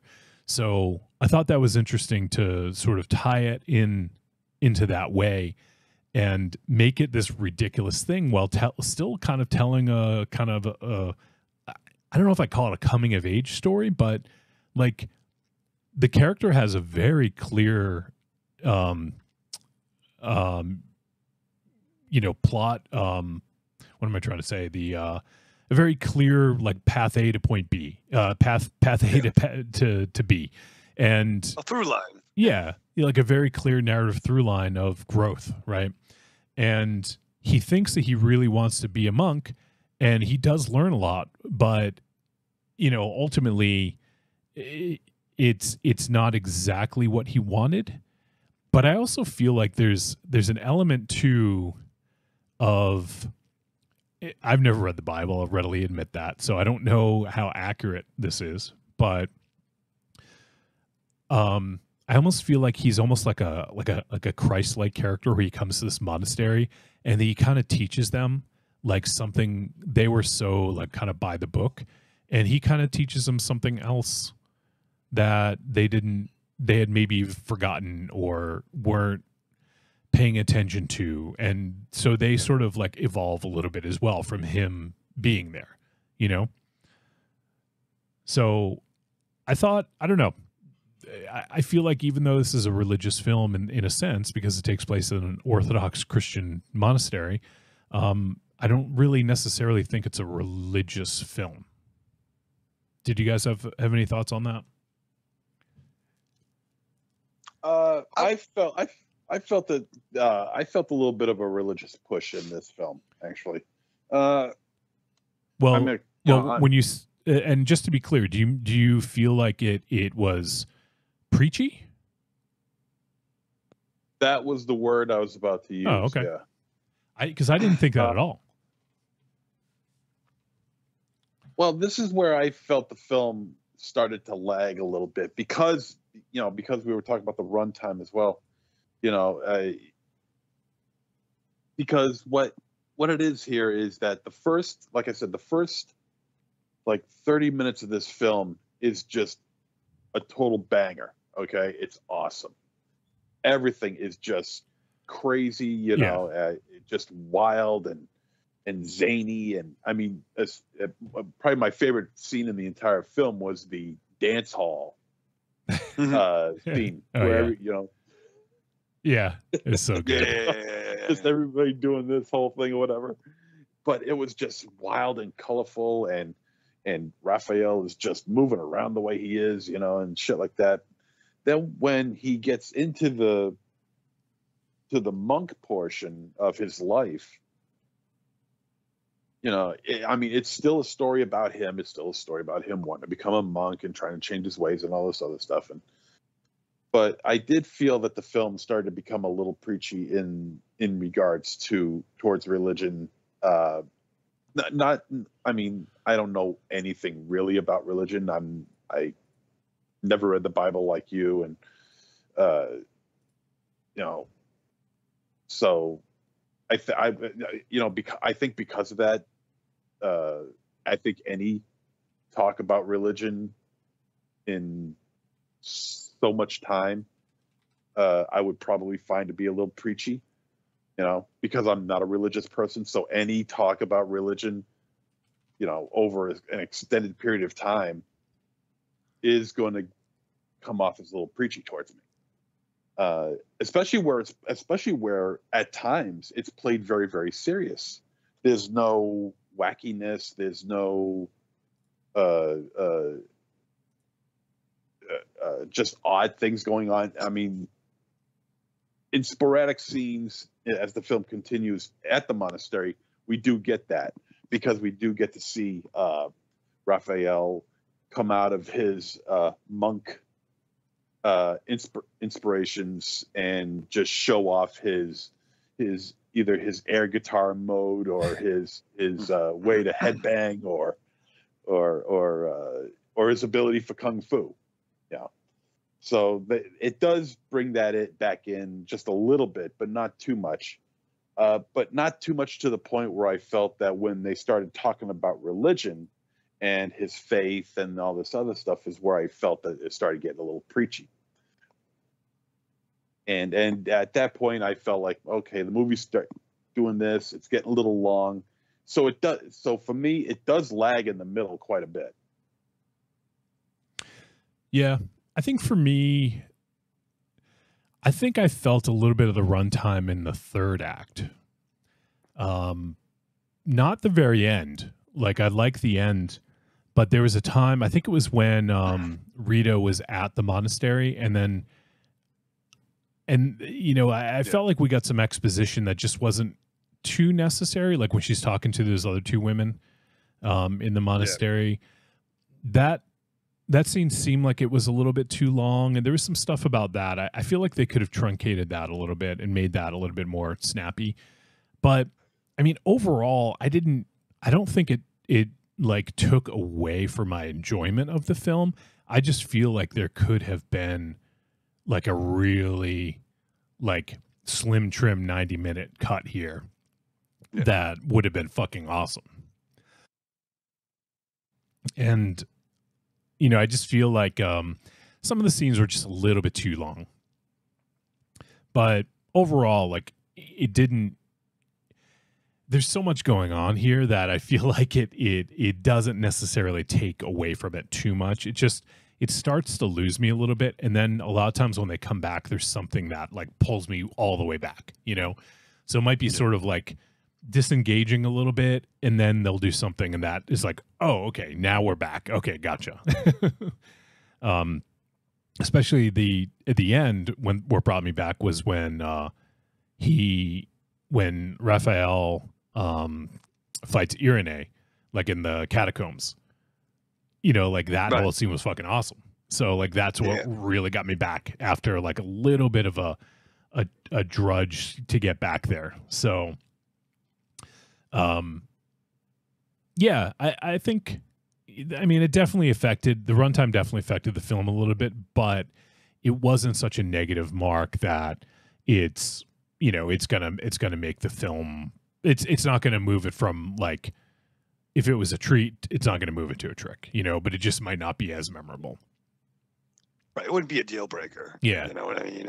And just my thought on the religion aspect. I didn't think it was overpowering. It wasn't like, it wasn't like a Kirk Cameron related type religion kind of thing. Like, I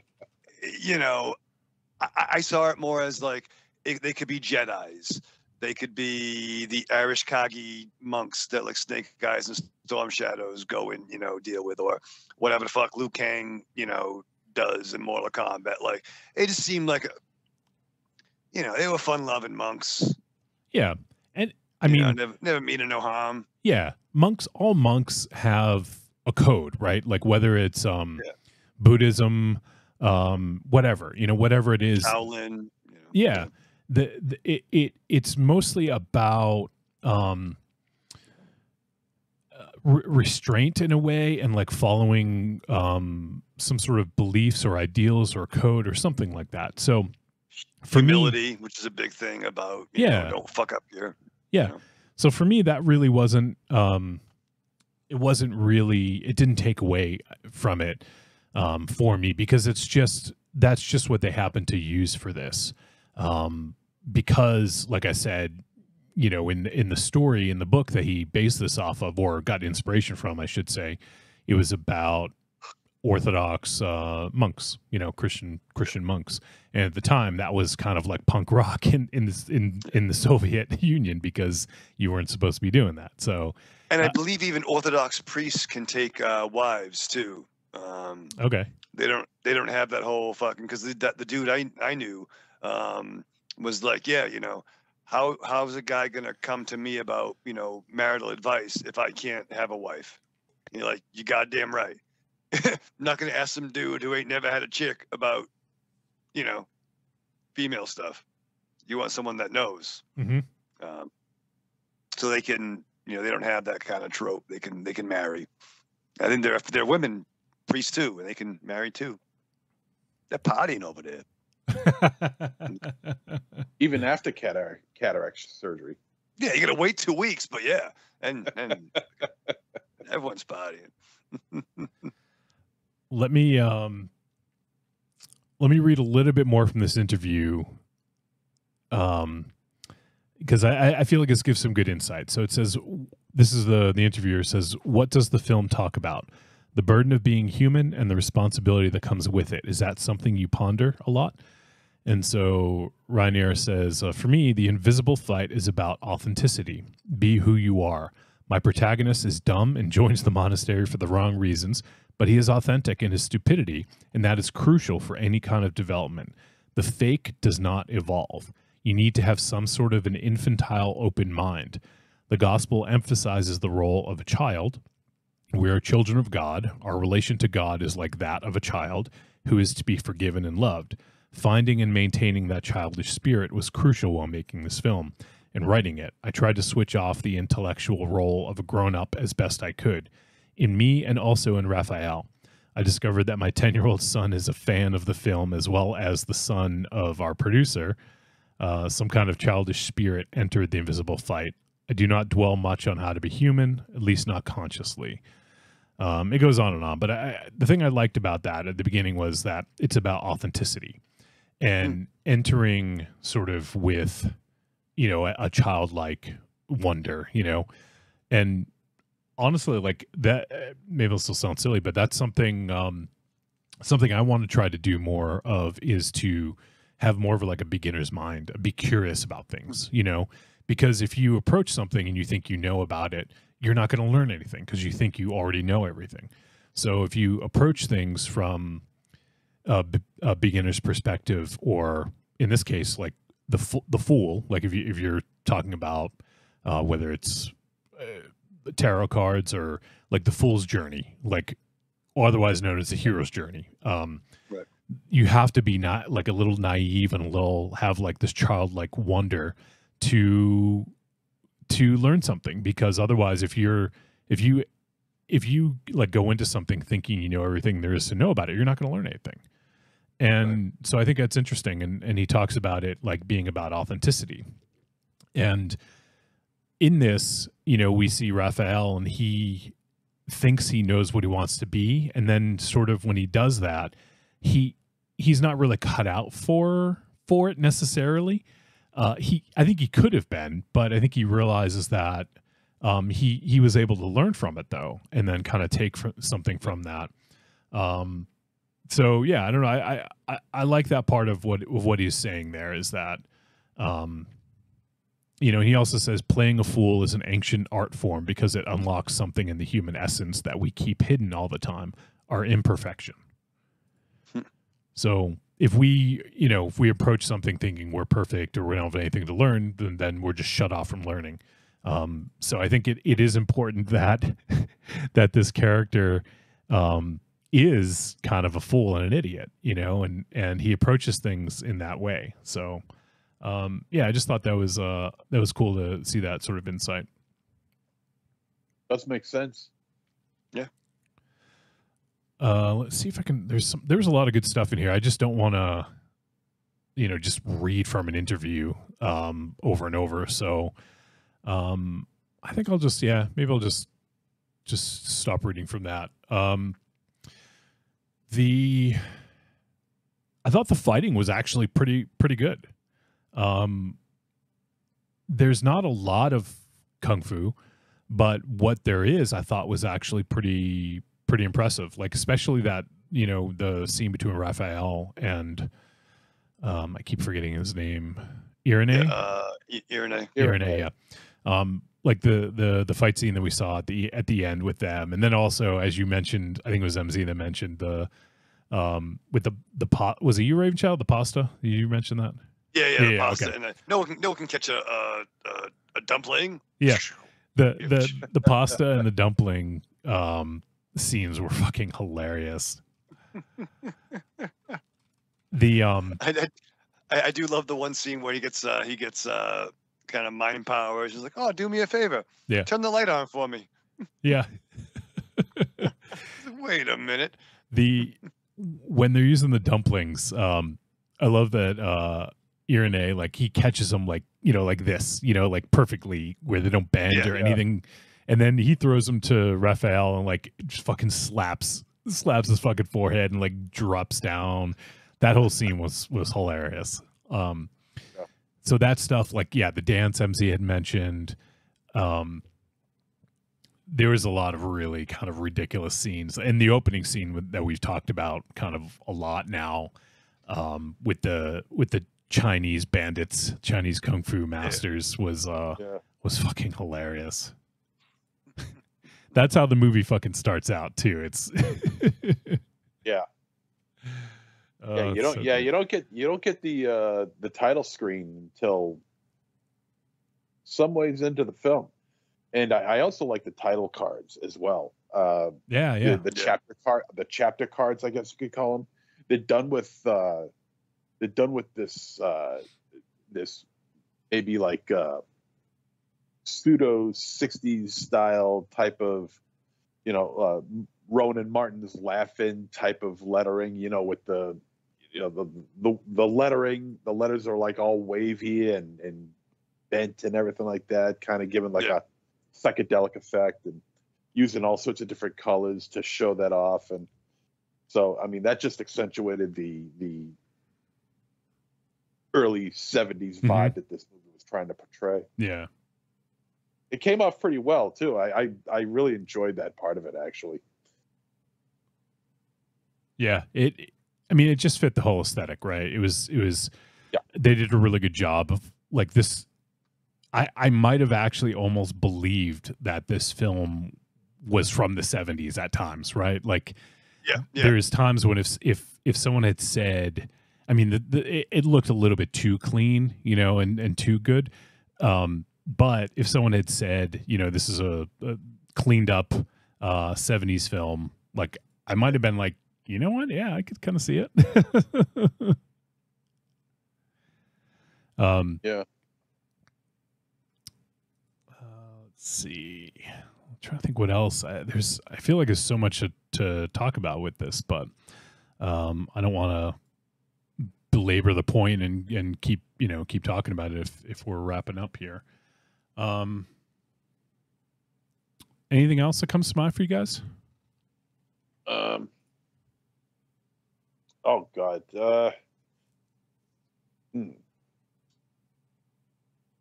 Not really. I'm sure there is, but I mean, it's like, God, there's just so much going on here. I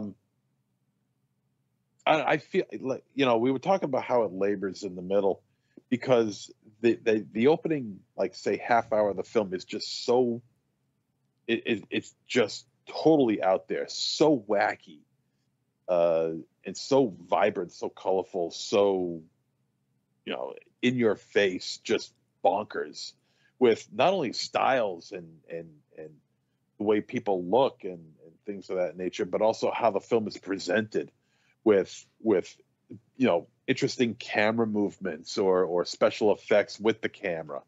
It's just very fast paced. But I don't know if that's what we're supposed to believe now that I think about it. We get this while we're in the outside world, then things start to slow down in that regard once we hit the monastery. And we get little bits and pieces of that outside world in terms of fast motion camera movements or different angles or even sound effects, because there was a small scene. It caught me completely off guard. I wasn't expecting it, but I enjoyed the hell out of it, where they have the sound effects for when their eyes are blinking. Mm-hmm. Yeah. It only happened a couple of times, but it just caught me totally off guard, and I loved it. I'm like, holy shit. I don't know why I loved it so much. Maybe it's because I felt the monotony of the monastery, that this little piece of bizarreness that belongs in the outside world, away from the monastery and away from the monks, has somehow crept its way in. And maybe that's probably what it is. And that's probably what it is with a lot of the stuff, with a lot of the stuff that happens in this film within the monastery, because it does tend to creep in more and more as the film continues. So you get this wild, wacky shit going on, then it lulls in the middle when you hit the monastery, but then that wackiness at the beginning starts to drip its way into the monastery as the film progresses.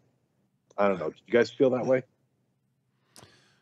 Did you guys notice that, or am I just making it up? Well, I don't think you're making it up. You're talking about how, like, it just seemed like the focus was on the monastery for a while. It just kind of stayed there. Well, yeah, but it just felt stagnant because it was the monastery. It just felt stagnant. So, it's to a degree. I didn't necessarily mind the monastery stuff. I think it was, like I said, some of the scenes were just kind of outstayed their welcome a little bit, especially for me, it was the third act more so.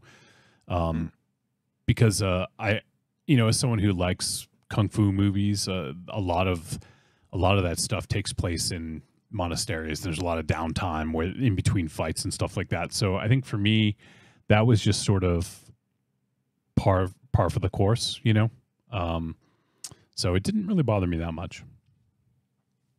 How about you, Raven Shadow? Yeah, I mean, I liked the some of the surprising eating habits of some of the veteran monks, and the reasons why. I thought that was kind of clever. Yeah. Just checking the chats. Let's see. Tim Chuma said, this is a little while ago. He said, Shaw Brothers was a factory to produce movies. Dude goes and takes a shit and he's in 3 movies for the day. He said, you can track the locations, sets, and actors from movie to movie. The older actors got to play the cool bad guy roles. And he talked about Kung Fu comedy being an entire genre, with Stephen Chow, Oh, sure. doing a lot. Yeah, I love I do love Stephen Chow, and I feel like this is a little, to me, the Stephen Chow movies that I'm familiar with. I haven't seen all of them, but like Shaolin Soccer, I forget the other one I was thinking of. But anyways, it's almost like taking sort of like the kung fu movie premise and putting it in like a different, like in that it's like soccer, putting it in a different setting. Right. Whereas this, I feel, is more of the traditional sort of like monastery where you learn. But it just so happens that it takes place in the 70s and has heavy metal and, and all that. So that's sort of like the twist on it, I guess. Yeah, I don't think this is more of a comedy. I think it had comedy elements to it, but I don't think it was the over what's the word I'm looking for? Overarching theme. Yeah, it didn't dominate. I mean, you're right. No, he's right. He's right, because there were a lot of times where, I mean, once we got into the monastery, things did start to die down a little bit. I mean, as far as I'm concerned, for humor, a lot of that stuff happened early on. There were a couple of chuckle moments, but nothing overly hilarious, Yeah.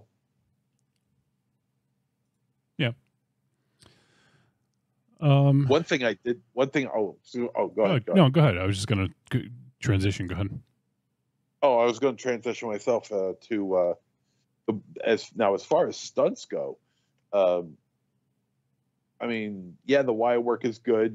It's hilarious in the regard that it's kind of a little sloppy. They don't hide the fact that it's wire work. The real stunt for me was when they were driving. Was when oh yeah. I'm glad you brought that up. Was when they were driving, when Raphael's driving and the other monk, Irene is in the passenger seat. I mean, they're showing him swerving back and forth, and I just keep thinking to myself, man, I don't know much about Estonian car making, but man, something tells me that thing is going to take a flying leap at any given moment. He's not a good driver. No, he's not a good driver. And then when the steering wheel comes off the car, that was hilarious. Yeah, there's a few really good scenes in the car. Like, I was like amazed at how, you're right, like how they were doing those things without having it like go fucking flying. So I thought that was pretty hilarious. And then, when it finally does. But yeah, that whole scene when or when he's like pushing the car up the hill, he had to push it up the hill. Or the KGB guy. Yeah. And when he started getting into a battle with the KGB guy, and he's like as good as kung fu as Raphael. Yeah. Well, his fucking weapon. That's so goddamn random. He pulls the muffler off the car. He uses it as a fucking weapon. Like the whole muffler, not just the end. The whole like goddamn the whole muffler. Thing. Like it goes all the way it right out from under the car and just yanks it right out. Oh god, it was so fucking funny. And I love that scene when he's like standing on the muffler, and then how he ends the fight. I thought was really funny too. Yeah. All right, well let's wrap it up and let's head to the verdict on this one. Trick or treat, baby. I wonder if people would say you're a trick or a treat. Trick or treat, motherfucker. All right, verdict time. We're going to let you know whether the invisible fight was a trick or a treat, and any final thoughts. Let's kick it off with MZ. That opening 30 minutes is really bizarre. So bizarre that you can't take your eyes off of it. Just the style, the look of it, just the way people move. It's just truly, truly bizarre, and definitely one to look for, that opening 30 minutes. Then, we start learning more and more about Raphael, and that's great too. But when we get to the monastery, I feel that's when things start to lag. That second act lags, and it takes a long time. This is a hour and 55-minute movie. They could have, and I agree with Wolfie, they could have easily shaved off 25, maybe a half an hour off of this movie. And I think a lot of that rests in that second act. It's just, it's somewhat dull, especially in comparison to that opening 30-minute segment. It's still somewhat colorful. It's still got a little bit of life into it, with sound effects or with camo tricks or whatever, kung fu or hell, even some Black Sabbath, but I don't think it just feels dreary to me. And when you couple that with the fact that this is supposed to be a film, or it's just supposed to take place in the early 1970s Estonia, mind you, it does tend to get a little boring, and there were times where I was looking at my watch. But there are some interesting things going for it past that 30-minute segment. There is the music from Black Sabbath. There is the kung fu. There is the funny camera tricks. There is occasional humor, but nothing knee slapping. You're not gonna fucking drop dead laughing from this stuff. It's humorous. It's humorous. It's not laugh out loud funny. It may even be a satirical look at monasteries and the people who join them. Possibly, maybe it could be looked at as a satire. But I wasn't too sure how I was gonna rate this. I did have I thought about giving it a tepid treat because it does tend to get a little preachy, or at least I felt it did. Plus, its running time was a little too long. And it does get boring in that second act. I thought the third act was fine. The second act, though, was a little boring. The people played their parts great. Everyone was good. I've never heard of any of these people before, and I'll probably never hear of them ever again. And I will say, honestly, if it wasn't for this podcast, I probably never would have seen this movie at all. Will I ever see it again? Probably not. But if I ever do, I'll stick around for that opening 30-minute segment because that's a blast. So everything's good. I'm going to give this movie a tepid treat. It's flawed. It's overly long, but there are points to it that I feel will give it a pass. It's not entirely my kind of movie, but I could see where other people can enjoy the hell out of it. All right. Michael Ravenshadow. Yeah, I enjoyed it. It was fun. It was nice diversion from what we've been watching lately this year. I agree. Maybe shave off 15 minutes or so to it, but overall, it was fun. I would like a Raphael T-shirt. I would rock that. And I'm a big Rita fan, and I would mind a PVC set of the three Kung Fu Bandits in the beginning, with their tape recorder, nunchucks, and swords. So yeah, it was fun. Check it out. It was a treat. All right. So for me, yeah, I mean, I guess I pretty much said. I think anyone who heard me talk about it probably knows what I'm going to say, but I think there's enough here that this is a treat. The concept alone, to be able to pull it off, to have it be so entertaining at times, I think is really kind of a big victory.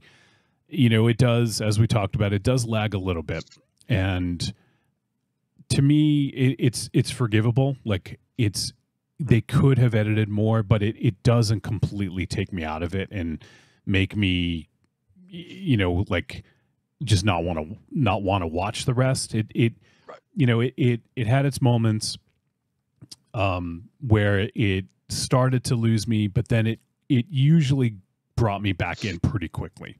So, and when it did, it pulled me all the way back. It wasn't like, it's like I had like a little bit of a tether and they're kind of letting it out. And then, it's not like they pulled me back a little bit. It's like they pulled me all the way back. And I was like back to, to being engaged. So there was enough of that made it really fun and exciting. So, it's a treat. I think people should check this out. I mean, it's not going to be for everybody, that's for sure, but the premise is just so fucking out there, and to see that they actually pulled this off, I think is really kind of impressive, and it delivers some really good performances, and it's just a lot of fun. So I don't know. I think people should check it out. It is VOD. And or you can, I think it's available physical now. Kino Lorber is putting it out, so you can go ahead, take a look, and if you find it, give it a watch. I think people will dig it. So that is going to wrap up our discussion of The Invisible Fight, and it's going to wrap up the film discussion. Let's see. Next week, it's between two movies. Because the next week there's a really good movie coming out that we've been anxiously awaiting. So let me just see here. Okay, so this one comes out. Let me just take a quick look and see if I think this other one just came out today. Okay. Yeah, I think I'm going to go in this direction. Oh, wait. Is it out today? Sorry, I'm I thought this was going to be the one, but I just want to make sure it's out. So we don't have any voice messages right now. But is there anything else you guys wanted to bring up before we start to wrap up here? And I just want to look up and see if this movie is indeed available before next week.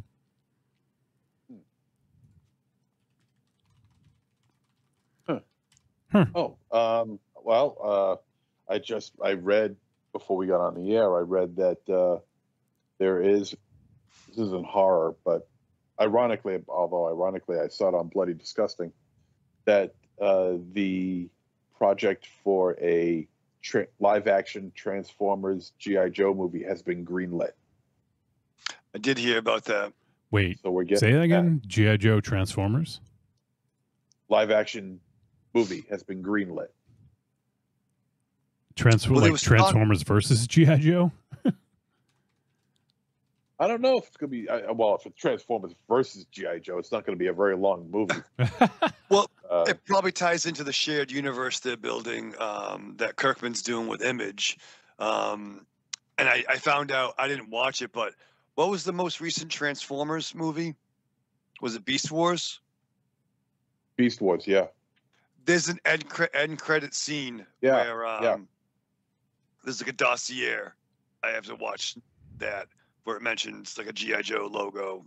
I watched that. Yeah, I haven't seen it yet, but I guess I would imagine he's the main character in the film, and he's in with some other dude and a higher up, and they want him to join his, I guess, supposed army, I suppose. And he takes the business card, and on the back says G.I. Joe on it. Yeah. So I mean, I don't know, but given what Transformers movies are, and given what G.I. Joe movies are, outside of their respective animated series, not too much to hoop and holler about. Well, they have had several crossovers over the years. They had one back in '86. There's been multiple Yeah, well, there was the episode Transformers episode called what was it called? Only Human. Yeah. It was called Only Human, and there was Cobra. Cobra was in that episode, and he turned who was it? RC, Springer, Rodimus Prime, and Ultra Magnus into human beings. Yeah, and they were the final line of, well, they don't make terrorists like they used to. Cobra! Something like that. Yeah, that's exactly what he says. Yeah. And I think it was actually Flint's like great granddaughter. Well, Flint's last name is Fairborn, and there was a Fairborn, a female officer. Marissa Fairborn. Marissa Fairborn, yeah. Marissa Fairborn. Who is a member of the God damn it, Autobot Air Force Artillery rank something or other in the cartoon. Yeah. Okay. Marissa Fairborn. Yeah. But the comics are kind of cool. I'm not reading the Transformers one, but the Joe one, they overlap. It even has Megatron is held hostage by Cobra La. Yeah, they're going there. Starscream fucked up a military transport, and Duke was on the plane. He ejects, but nobody else believes him.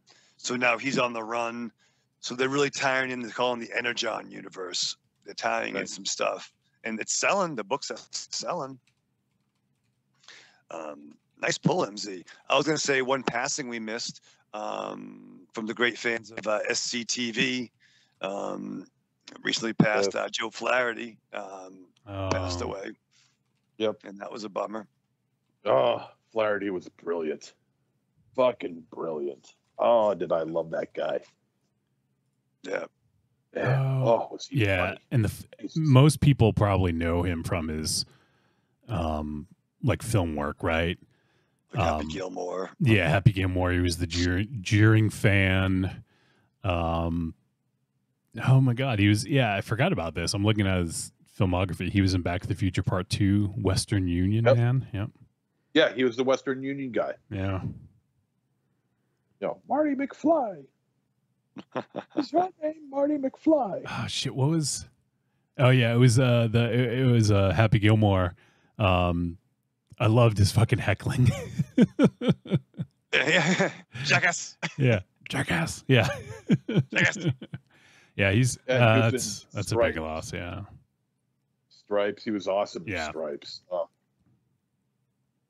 But SCTV, his TV work was just fantastic. Yeah. Was he Count Floyd? Count Floyd. He was in that infamous episode of Married with Children with Tracy Lords, where he plays the dentist and now goes to the dentist for the first time. Oh, Jesus. Yeah, and Tracy Lords, fresh off her porn career, comes in and plays like his nurse. Oh, I didn't know this. He was in Police Academy the series as Commandant Stuart Heffelfinger. That's right. He was. I saw that. Yeah, you don't want to see that. You don't. Unless you're just interested in watching Michael Winslow collect a paycheck. Yeah, no. I didn't watch Police Academy the series, and I didn't watch Weird Science the series. I had to say the no. Oh yeah. Yeah, he's been so much shit. I mean, I recognize him from like he was in like Who's Harry Crumb, Inner Space, One Crazy Summer. He was in an episode of The Hitchhiker. He worked with John Candy a lot. Johnny Dangerously. He's a death row inmate, uncredited. Oh yeah. Is he really? Yeah. I'll have to look at that. He was in Heavy Metal. He did the lawyer in the segment Captain Stern. Okay, yeah, yep. And I haven't seen Heavy Metal in years. And General Stern. And as the general in the segment So Beautiful and So Dangerous. Huh. And of course, I think you guys said Stripes already, right? Yeah. Yep. Yeah, where he plays the Russian soldier. Oh, he was in Used Car. Oh, yeah, Used yeah. Cars. He was in Used Cars. 1980, yeah. Yep. That was the great Kurt Russell. Yep. Yeah, it's Oh, he was a pisser, that guy. That movie was the first movie I saw nudity in. Nice. all right. So I got the movie, but yeah, it's a shame. Joe Flaherty was a really funny guy, great character actor and comedian or comedy actor, I should say. I don't know if he actually did stand up, but oh, I'm looking here. There's a picture of him with Joe Bob and Rhonda Shear from Monster Vision. Yeah. He was like as Count Floyd. yeah. Oh. That's funny. He was probably in Inner Space too, I bet. Yeah, I said that. He was, yeah. Was he? Okay. Yeah. He was a hot shit. He was funny. I enjoyed him.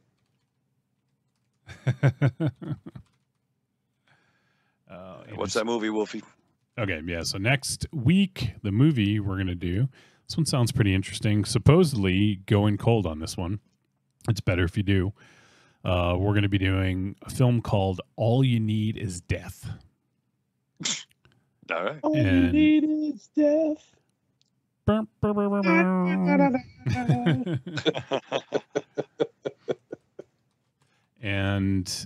it is on VOD.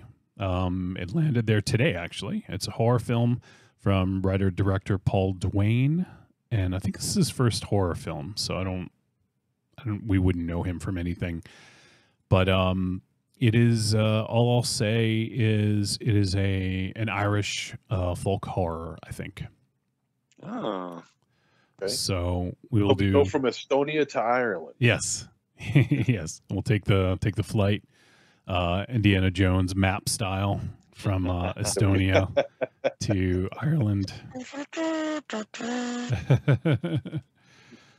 Yeah, so we'll do All You Need Is Death. And I believe it hit VOD today. Yeah, it did hit VOD, so it's available to rent if you're so inclined. So if you guys want to check it out, go ahead and then come back next week. Let us know what you think. And you can send a voice message to podcast@trickortreatradio.com with your thoughts. Let's see if there's anything else to add about this movie. It's 91 minutes and it's in English, Raven Shadow. So, yes, but is it in Irish English or American English? Faith and Magora. Yeah, because you're going to hear everybody sounding like Conor McGregor now. Robert Higgins said in the chat, that's the one where they turned Bumblebee into Beetlejuice. Yes. He said, Druids on parade. That'd be a lesser known Rage Against the Machine song. Yes. Druids on parade. All right. So I think we're going to wrap up before 11. Look at this, MC.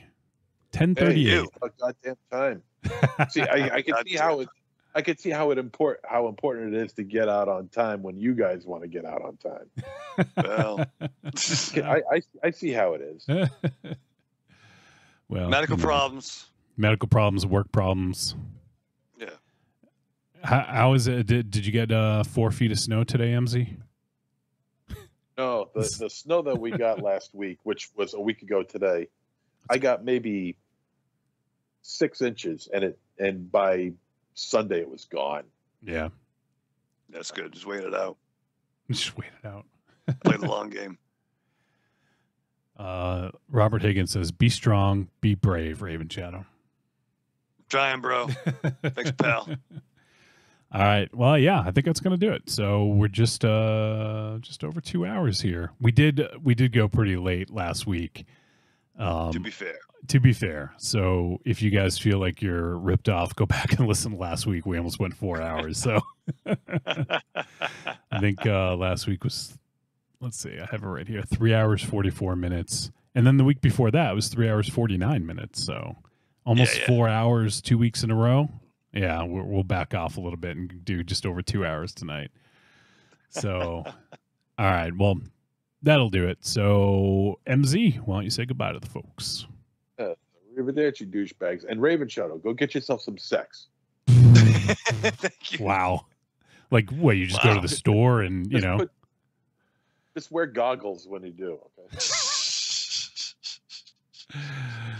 Can you supersize that and also give me some sex on the side? Is that, Yes, is that how that works? Never said anything else. Well, funny you ask. By chance, do you have? Yeah.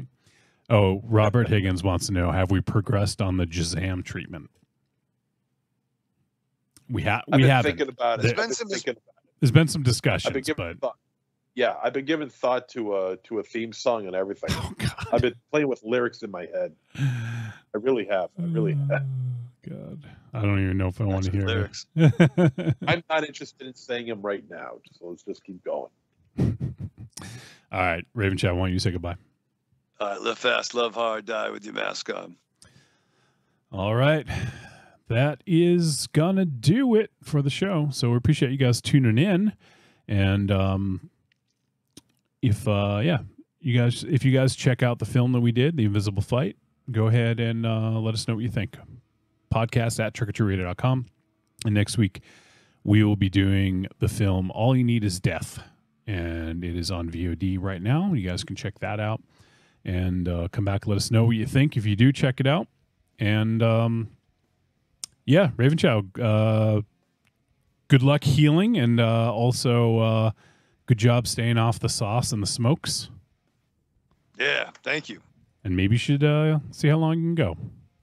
We will try. We're gonna see. It's a game of inches. That's what she said. Yeah, that's what I was gonna say. Are you talking about smoking or sex again? Let's go to commercial. Shit. All right. Well, that's going to do it. So we'll see you guys next week.